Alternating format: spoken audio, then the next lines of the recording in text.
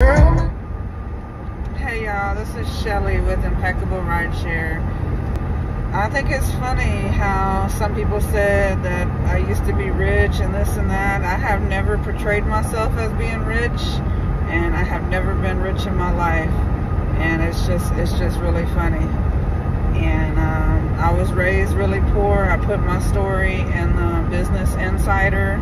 I worked 3 jobs most of my life and went to college just to raise my son on my own as a single mom.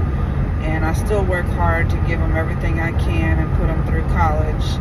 And I'm definitely not rich, and definitely being an entrepreneur is not rich at all. You got to be willing to live the next few years of your life like nobody will, so like nobody hardly can, so you can live the rest of your life like nobody hardly will. So take care, y'all. God bless. Bye.